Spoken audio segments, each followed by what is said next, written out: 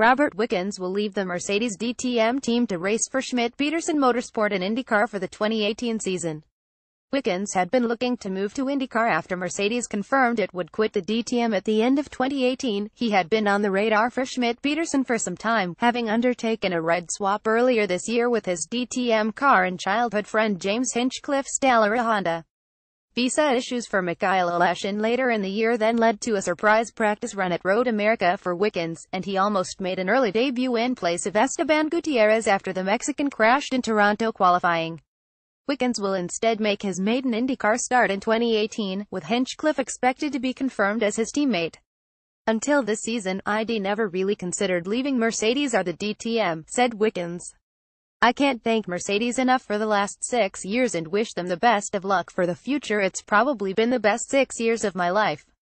I've had a lot of ups and downs on the way but have never had so much support from a team before. It's been an honor to represent the brand and maybe it's not the last time. In an announcement made by Mercedes, the manufacturer said the opportunity to move came at exactly the right time for Wickens, following its decision to withdraw from the DTM. Mercedes DTM boss Ulrich Fritz said it's obviously a big pity that Rob is leaving us. We're losing both a great driver and a terrific person. Rob has been an important member of our team over the past 6 years. Although his departure obviously makes us feel sad, we are, nevertheless, pleased for him. The IndyCar series will definitely be a great experience for Rob, and I'm sure he will put his stamp on this series as well. Wickens added it's going to be a very steep learning curve. A lot of things will be completely new to me. I've never driven on an oval before. As everyone knows, I haven't been driving Formula cars over the last 6 years since I've been in DTM, so I have to get up to speed very quickly, but I'm looking forward to the new challenge.